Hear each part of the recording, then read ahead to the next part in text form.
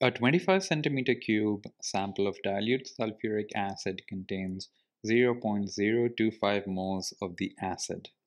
All right, they're just giving us the moles. What is the hydrogen ion concentration in the solution? That's an interesting question. Okay, so sulfuric acid, when it is added to water, will form ions. So how many hydrogen ions will it produce? So each molecule, so to speak, of sulfuric acid produces 2 hydrogen ions and 1 sulfate ion. Why? Because that's essentially what it's made of, right? So if you have 1 sulfuric acid, so to speak, molecule, you'll produce 2 ions. So if you have 0.025 moles worth of it, you will produce 0.05 moles of hydrogen ions. So what is the concentration of this? Concentration will be 0.05 divided by 25 centimeter cube in decimeter cube. The answer is, this comes to 2. I can't believe I had to use a calculator for this. It's kind of obvious. 2 mole per decimeter cube. And the answer is D. D. Which diagram represents the structure of metal sodium? So sodium being a metal will have positive ions surrounded by a sea of ions. This is your ionic compound. This is any ionic compound, well, not any, with a positive ion and a negative ion. This is a giant covalent structure. Giant covalent. Then you have your metal. And the last one is specific, it's graphite. Poorly drawn graphite. Our correct answer is C. Elements X and Y combine to form gas XY. 2. What are X and Y? I'll just, like, how is it not carbon and oxygen? I don't know. So they're talking about a gas, right? They're talking about a gas. So calcium will also form CaCl2, very similar to XY. But it's an ionic compound. It's ionic and not a gas. So you have a gas, pretty obvious what that is. Okay. Answer is C. Rubidium is above sodium in the reactivity series. Good to know. What is formed when concentrated aqueous rubidium chloride is electrolyzed? Okay. So in the solution you have rubidium. I think let's just call it R. I don't know what its symbol is. So in the solution, there's a beaker. You have positive ions and negative ions. Because it's a solution, it'll also have water as well, right? So you have the rubidium ion. It could have any charge, it's positive something, right? And hydrogen is competing with it to discharge. And on the other side, you have you have chlorine ions and hydrogen ions. Oh, sorry, hydroxide ions, right? That's what's in the solution. So the idea is one of these two will discharge and one of these two will discharge. So we have to find that out. At the cathode, the positive ion will discharge because cathodes give out electrons, right? So which of these two will discharge? So rubidium is above sodium, so we know its place in the reactivity series, and hydrogen is way near the bottom, right? So in the metal reactivity series, it's the lower of the metals or ions that'll discharge, right? That's how electrolysis work. There's an explanation for that as well, but it might be a bit long, so I won't answer it here. Hydrogen will discharge and form hydrogen gas at the cathode. On the second side, you have your negative ions, right? And normally hydroxide ion will discharge because it's way bottom, way right at the bottom, right? But the difference over here is there's a caveat. That caveat is if the solution is concentrated, the negative ion in higher concentration will discharge, and because higher concentration means rubidium chloride is in higher concentration, that means chloride ions are in higher concentration. So the one that'll discharge is actually chlorine. So I think at the anode, chlorine will be produced. Chlorine will be produced, and C is our answer, right? Straightforward question. The only caveat is when it's concentrated, whatever is part, it only applies for the negative ion, right? Nothing, never for the positive ion. If the solution is concentrated, it's always chlorine, or like always a negative ion in higher concentration will discharge instead of the OH ion. Think about it this way. The OH ion, if this is dilute, the OH ion is in higher concentration, and this, whatever is more concentrated discharges. It's always either this or the one that's more concentrated, right? Okay. Which statement about the periodic table is correct? Melting point increases down the group, or the reactivity of the element increases down group. So reading this, I recall one thing is that you have your halides, chlorine, bromine, iodine, right? And what's happening to their color is chlorine is a yellow gas, ain't it? Bromine is a orange liquid, and iodine is a black solid, right? It is getting darker as you go down group 7, and the correct answer is D. In the Haber process, nitrogen and hydrogen react to form ammonia. What is the source of the hydrogen? Nitrogen comes from the air. The hydrogen is actually a byproduct of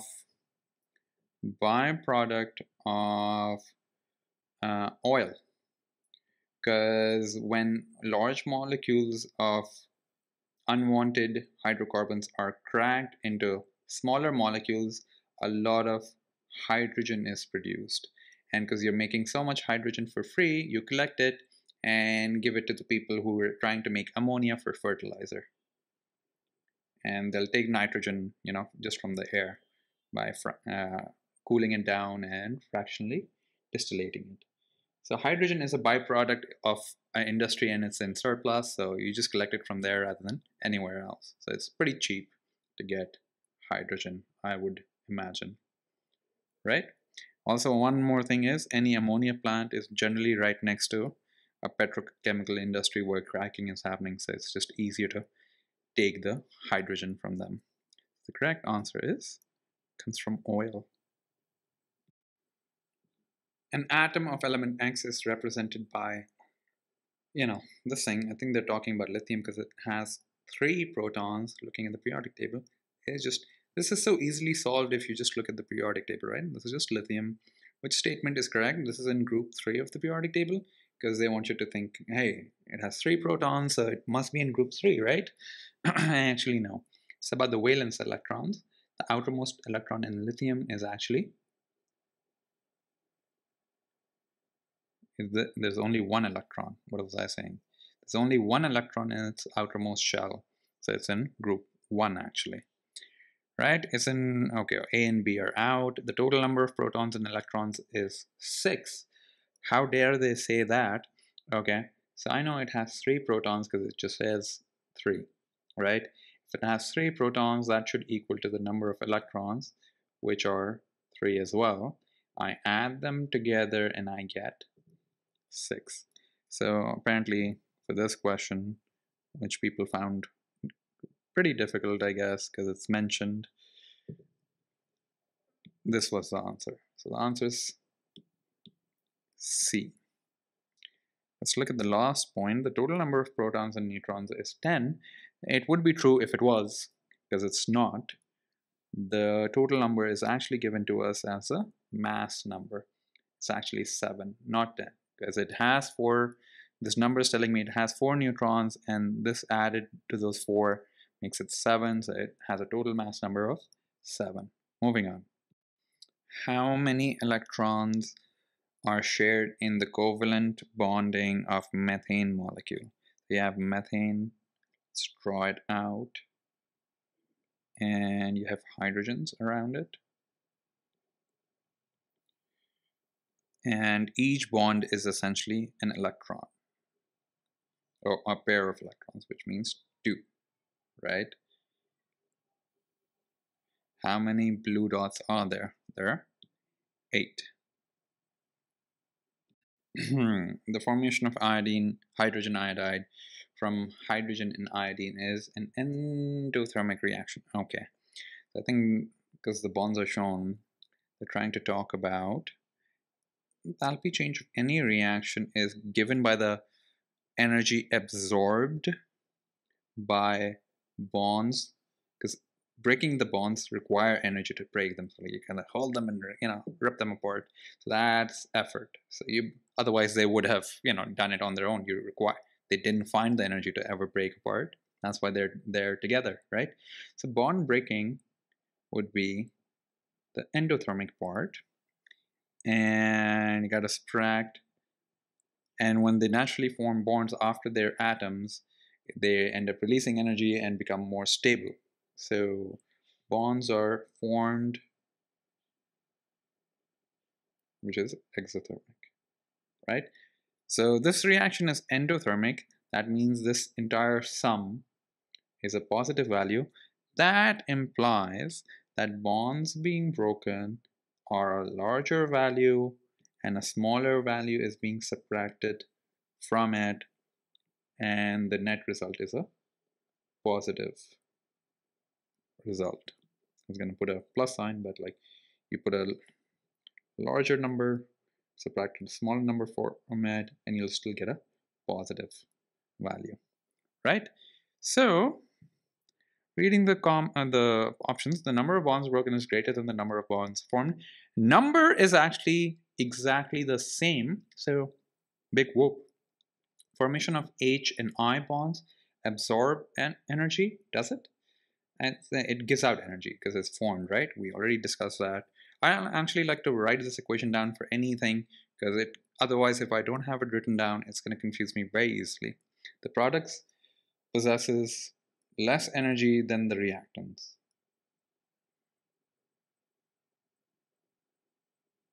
How should I answer that? Possesses less energy. This, let's say, has energy at, let's say, 100. And this endothermic reaction was 20, and like 20 was the change in energy. Let's say I'm just giving numbers. Endothermic is it absorbed energy. So these reactants, when they turned into the product, only ended up absorbing energy, right?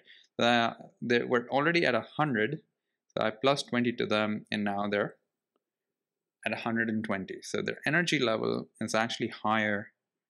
That's what this is trying to talk about. Think more like a energy profile is the other way to explain this. It's endothermic, so the reactant side is higher, or the product side is higher than the reactant side. And look, this is actually higher up, right? And from this side. So this is at a lower energy compared relatively. This is at a higher energy relatively. I like part C to confuse people. Total energy changed in bond formation is less than the bond breaking. What is it saying? The total energy change in bond formation is less than that of bond breaking. Yes, that's why it's endothermic. And the correct answer is D. The pH of an aqueous solution of hydrochloric acid is 2. What will be the pH of the acid after addition of 10 grams of sodium chloride. Sodium chloride is actually neutral and will not affect anything. It won't hurt the acid. It won't change the concentration of the acid because it's not water, right? So this would do absolutely nothing. So the answer is actually it'll remain the same. B. Which of the following methods would not produce ammonia? So if you've ever held a solution of ammonia in like a bottle, it smells a lot. Why? Because ammonia is readily being produced.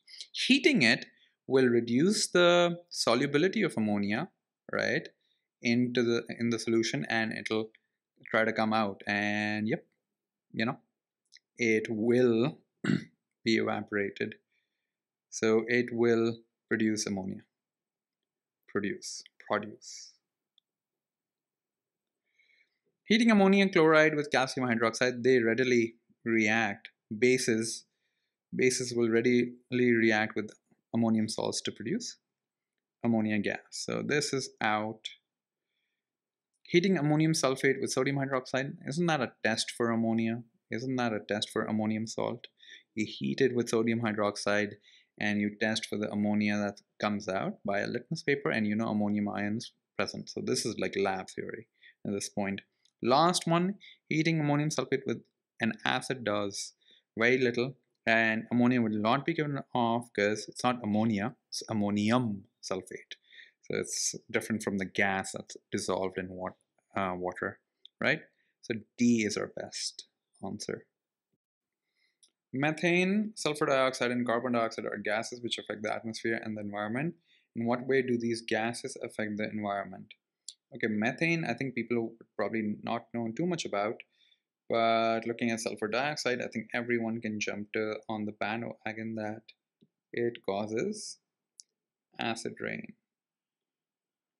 And carbon dioxide will cause global warming, right? Between the two, methane does cause global warming. It's not much of a threat, as it's actually a more powerful global warming gas, so to speak, more potent, but it doesn't live in the atmosphere for as long as carbon dioxide. Once carbon dioxide is there, it just stays. So the planet's heating up. So yeah, depletion of ozone layer is only because of your CFCs. So you have D as your most likely answer. The table shows the result of test carried out on compound X. Bromine water is added to an organic compound and it is decolorized because it probably found a carbon-carbon double bond. Strictly carbon-carbon, not a carbon-oxygen double bond. Sodium carbonate is added and a colorless gas is given off. What could that do? There's no organic reaction about carbonates, but there are acid reactions. So this is technically testing for,